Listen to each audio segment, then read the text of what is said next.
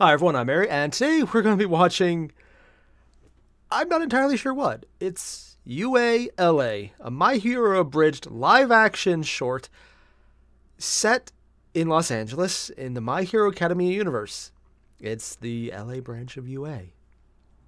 I have literally exhausted every single thing I know about this. Oh, it's also by RivenX3i. I've never actually seen his stuff, so I don't really know if that's a good or a bad thing, but I'm going with good because it was heavily recommended. So, yeah. I'm just going to jump right in and check it out. I don't really know what we're getting into here. I just know that there's part 1 and 2 we're going to be looking at today. And then there's Prologue 0 or Episode 0, which I'll be checking out after this. But, yeah. Live action UA, Los Angeles. I am both excited and terrified to see just where this goes. It's all the same. You guys know the deal. There's a link to episodes 1 and 2 down below. Make sure to hit them up. Let's get started. Fight inspired by My Hero Academia. I'm so surprised. It's like they put in the title. UA, Los Angeles. Oh. Oh, the camera's really steady. I'm going with her probably showing he stole money. Oh my god, it's not Deku! Sorry, it's just the backpack. It's just something about holding the backpack that way gives me such a Deku vibe. I love it! Also, the camera work on this is really solid. Ooh, that's super impressive. Okay, dude. I don't know why, but something about loosening the tie and taking off the glasses is just so damn cool. Ooh. I mean, it's just something as simple as throwing... Did he just... Damn! Point teleportation. Nice effect. That's... Okay, so they're not just copying it. They're actually going with a unique power. Dude! Holy crap! How have I never seen this before? This is insane!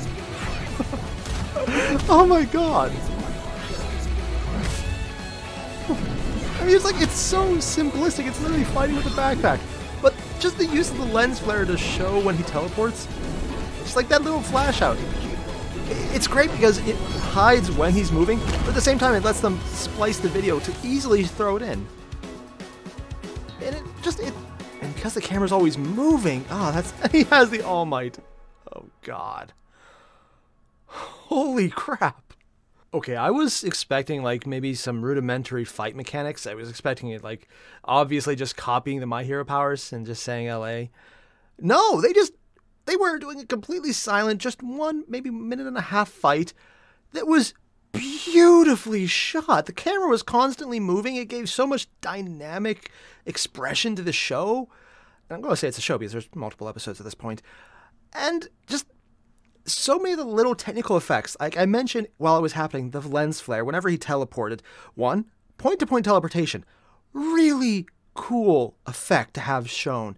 And they did it beautifully. I've seen some TV shows where they just had a popping sound. Sometimes they show a rushing air. In this one, they did light. But that's a great choice because it does two things really well. First, I mean, you just don't need to worry about making the guy match up with what he's teleporting in because there's a lens flare, so it covers it. So as soon as you take that effect away, he's there. And that looks perfect. And because it overwhelms everything, it also hides all the imperfection of having to match up different images. So it makes that tons easier. But it looks good. And because the camera's always moving, you expect things to move from the previous position. So between the moving camera and the lens flare, the teleportation effect looks phenomenal. And it doesn't have any issues. It looked perfect. What really shocked me, though, was just how well they did the choreography and the effect to show power of all the wind blowing from someone. Like the effect of things being pushed away from an action. That's very much a DBZ thing, to show powering up by, airflow. The fact that it works so well in this one, they got the effect just so damn well. That's so cool. There was not a word said in the first, minute and a half. But you knew what was happening. You had a UA student because the guy was basically not Deku because of how he was holding the backpack. He had the colors. He had the iconic outfit. And then you have the one guy jumping over the wall in more rough clothing. And then he was looking through the money in a wallet. It's like he was counting up what he got. It's like, yeah, that makes sense. But then the fight choreography. Oh my god, that was beautiful. I never thought a live action version of My Hero would work. These guys just did it. Oh my god. And that's just part 1 of the mini series. And there's still part 2 in episode 0, which is weird that they're going in that order. But yeah.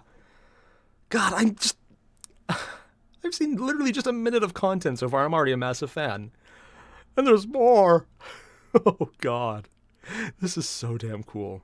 Next up is part 2. I can't wait to see what they achieve with this one. Inspired by My Hero Academia. I like how they just have it superimposing a bit.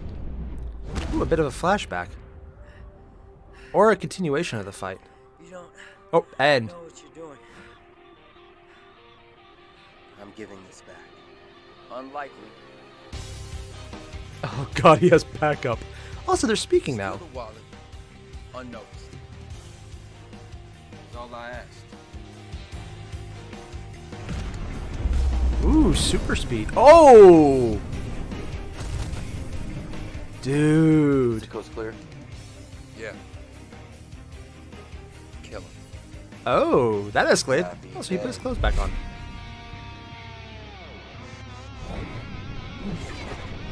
Oh, and this guy's fast enough to keep up with teleportation. Teleporter? Oh, that sucks. For you. Really? Oh god, they're even putting the Japanese from the original dub. Joins extend with super speed. Oh. Technically, he still has an advantage. He just has to go ways you can't move. 3 students? Oh.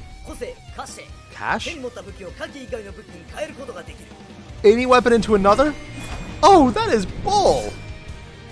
It said not firearms. You can pull in bows and arrows then. Ooh, triple team. Ooh, that actually looked like it hurt. Like the actor even. Ooh, they're really working well together. Freaking Gladys! Oh my god! That's Gladys. Big mistake. No, wrong sword. Because he always teleports to the backpack. Yeah.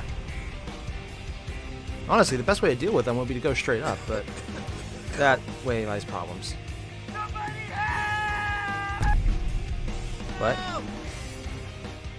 Nobody's coming. They can't see. What? Oh, that flash effect. Perception filter or invisibility? Conceal. That is a bubble non-existent. Oh my god, that's... Yeah, those are 3 really effective powers.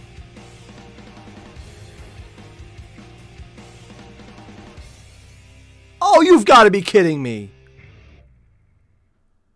And that was episodes 1 and 2 of UALA, which honestly were so freaking good. The second one, I liked the voice acting. I liked how confident they were, and then they showed it and they backed it up. I liked that they didn't nerf anyone's power. They just showed interesting little quirks and effects and how they interacted. And the really, really impressive part out of this one wasn't just the powers. Those were cool, how they used them, how they made them look perfect, how the one guy switching out weapons was cool, how the one guy moving fast was shown perfectly. Like the super speed aspect, the strength, establishing his strength immediately by knocking the literal blood out of the guy's stomach, by hitting him so hard he did that, and he basically just ruptured organs and bled out of his mouth with a hit. And it's like the anime effect of explosive blood coming out of the mouth whenever you punch someone.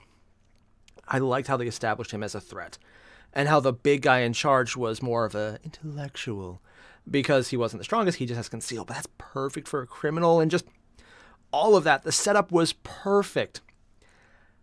And on a more world-building level, I kind of like how the UA character jumping in, getting over his head, calling for help and not being able to get help, kind of reinforces something you don't very much see in a lot of anything with UA, or hero genre in general. The idea that you're not supposed to get involved on your own. Where a lot of the hero stuff is, you know, there's an issue in My Hero Academia where people don't care. Partly because they're not allowed to care, because, you know, can't use your quirk offensively if you're not a registered hero. Partly because that way has issues, and there's, you know, it's a growing part of the plot, at least in the anime I've seen so far. I think it becomes bigger later on, and then it's the central part to Vigilante. In this one, though, they're actually playing into that on the other side, where this guy did jump in. He did act as a hero. He's still a student. He doesn't have his license, but he's oddly enough showing why it's a bad idea to do that, because he went off half-cocked without preparation. And while he's doing the right thing, he's probably going to be in a bad place for it. I mean, if this wasn't a show, you'd say, yeah, he's dead in the dish now. In this one, we know something will happen in the third episode when it comes up, because it's not yet. But I want to see more. I hate that it ended so soon. If that was 20 minutes long, I would have enjoyed it just as much and complained just as much when it ended. Maybe more, because I would have had 20 minutes of awesomeness. That'd be awesome. I like what they did. They did a little bit of world building. They showed the consequences of actually jumping in. They showed a beautiful power, and then the choreography to get the super strength, super speed guy and the multi-weapon option guy. I'm just going to call it that. Technically Cash, but whatever. They were working perfectly together. Just the one guy hiding them because it just, that's a BS quirk for someone who just wants to get what they want to get out. That is super powerful, especially if it's, optional. He didn't hide anything but the people. And he didn't hide the sounds. Maybe. That hasn't really been clarified yet. We just saw them kind of plop out. Let's go with plop. It's either pop or plop sounds funner. And they just wasn't there anymore. Little pop sound and yeah. But he didn't hide any of the surroundings, which from a practical effect is because one, would be a stupid power if you just can't see him, but you know it's there. Two, it probably makes it easier on the cinematography just to have them take another shot where they're just not there. So it's probably easier in that aspect. But damn, if that just didn't work so well. Also, I like the voice acting. Yeah, good level. A little quieter just because the background music was a little loud. I wish that was a little bit louder, but that's literally the only thing I can even think to gripe about. I just loved what they did. And there's still episode 0, which is a bit longer, and I'm honestly very hyped to check it out. I want to see what's going on. I want to see what started this. I want to see what's happening. I want to see how they did it. I want to finally learn this main character's name. And can he teleport to anything or just his backpack? And that is such a freaking good power. If he can use it, certainly. If he's only able to teleport to things like his backpack, less. On the other hand, there's a lot of ways to abuse that. A lot of ways. Whether he has the ability to or not, I don't know enough about his power to say. But damn! Also, Cash. One weapon into another. And apparently mass was not needed to be conserved because what he changed between. The guy can just switch between crossbows. They're not a firearm. They're a crossbow. Infinite firing crossbows. That's bull. He didn't. Well, honestly, it looked cooler without it. But that would still be a cool effect. Like, he could basically become UALA Batman. He won't because he's a villain, but damn, is that a cool power. And I'm so glad they put that in there. Just, I'm actually curious about power interactions on a fan-made production. Huh. Yeah. Let's see if I get the name right. It was definitely RivenX3i, which I did not need to look up the name for to make sure I got it right. Oh, that was beautiful. If you guys haven't watched the original one yet, just link below. Check out episodes 1 and 2. There's probably a bunch of things I missed because that was really detailed. They put in a lot of effects. They integrated them perfectly. And just the sheer quality of every shot is... There are movies that have a bigger budget and less solid effects. This was so good. Go check it out. If you haven't already, just do it. I'll see you guys in the next one. Adios.